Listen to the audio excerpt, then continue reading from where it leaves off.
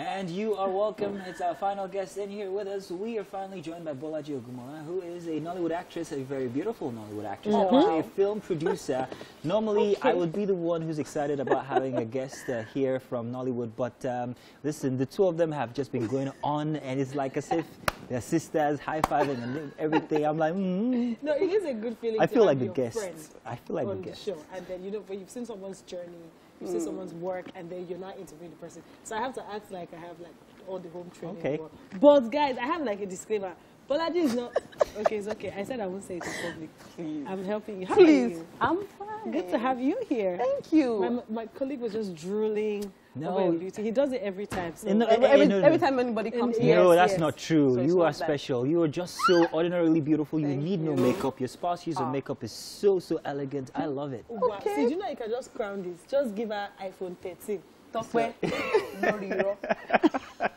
It's so good But to it's have good you to have here. you here. Thank you. I want us to quickly start with the Ogunmola company. That I know not many actresses start their own production company. Yeah. Now, juggling your work as an actor and a producer, what inspired you to start producing? Funny enough, I've always wanted to produce. Oh, okay. You know, starting out, I knew that I wanted to tell the stories that I am passionate about. Okay.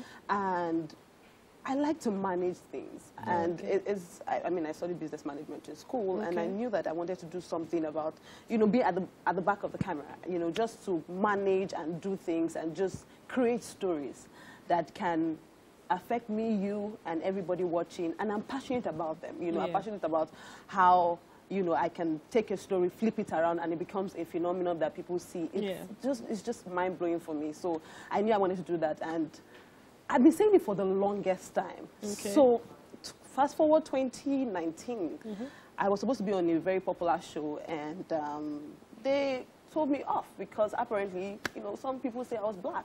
Yeah, I was dark-skinned, and they needed a light-skinned person to be on the show. It was supposed to be running for a year. And now I was hearing that afterwards, and it was like the lowest moment of my career, and I was thinking, where do I go from here? What do I do? And Adenike Adebayo, who is my very good friend, said, write a story. Let's talk. Let's write. I didn't have 1 naira to produce Reach, which was, it's on Iroko TV. Please check it out if you can. And I started writing. Now, I didn't have 1 naira, but I had a good story. And I said, you know what? We'll make this work. We'll make it happen. And from one person to another, somebody helped with this, somebody helped with that, and Reach made me a producer. And for me, it was mind-blowing because at that point, at the lowest point of my life and my career, I became a film producer. It's funny that you would call that the lowest point of your career. Because I remember 2019, I kind of like remember the project you're talking about. But I remember at that point, I was still seeing you as someone who, at that point, would say you were fast rising. Because now she's no more fast rising. She's pretty, you're doing pretty well. Thank you. And Reach was really beautiful. I remember reaching out to you when I watched Reach. It was really an interesting thing. But I have a question about Reach. Now, was that a personal story? Or did you just create it? Don't lie. No, I will not lie. It was part of my story. Okay. What was it about? Okay. You have to go and watch it. No, just a little. You should watch it. It's just small, like a... Well, it's about a photographer that meets this working class girl. And she was so stressful, and she used to listen to inspiring someone who inspired in the morning. And then, so this guy called, I'm not giving you everything, Sha. So you have to watch it. Go and watch it, Okay, I promise I'm going to see it. But you also touched on something which I wanted to ask about. You touched on the matter of colorism in the entertainment industry. Not just that, I also hear that there's plenty of sexism as well, and harassment and all of that. How has that impacted any of the work that you're putting out, or even you personally, especially that aspect, colorism? Yes, because I would like to talk about that because that's personal to me. Now, before I knew that was the reason why I was rooted off the show, I felt like this. I'm a Nigerian and black woman. Why would you? Beautiful black woman. Beautiful black woman. Thank you. Why would tell them? And why would you say that someone is not fit to play their race or their the story or their color? Or the story is about it's a Nigerian story, and you say because I am dark skinned, you will not give me the project. It made me start to rethink a lot of things. And there was this quote I saw one time that says that a lot of black dark-skinned girls don't go as far as light-skinned girls. Now, I'm like, why? Why?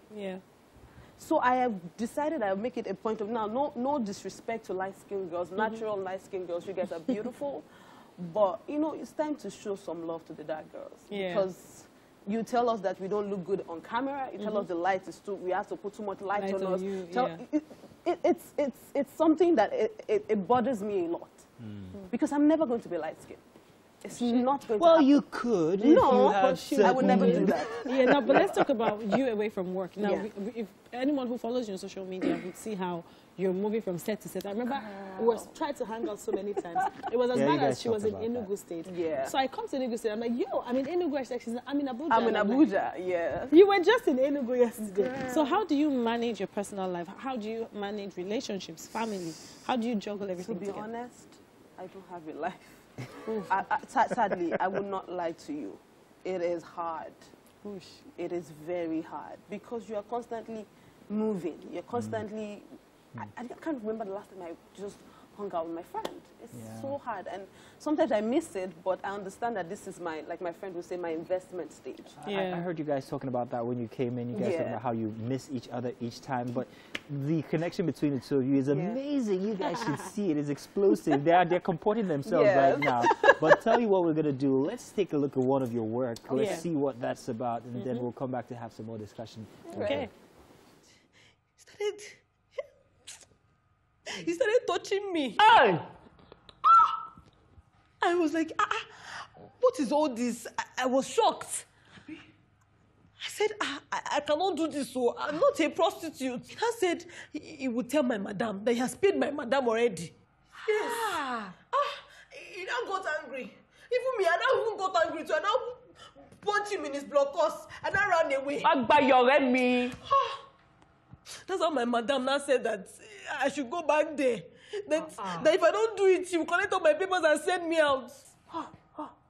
I said, no. Prostitution is not my calling. She now sent me out. The madam is wicked. She's wicked. Very wicked. I was working, I saw police people. I even think they were going to help me. All right, I'm going to do this. I do this often, I'm sure. I'm sorry. I always throw you in with the guests when I ask a question, especially when we have someone from Nollywood. Because you're an actor yourself. How long does it take you to prepare for such a role that is so distant from your natural self? Usually, it takes quite a number of, quite a lot of time, you know. But this took a number of days to, Rafia Telonora was like a number of days. Like the producer director of Biodun series just literally threw me in. I said, see, I have a story. This is it. I kind of felt like she had somebody for it before.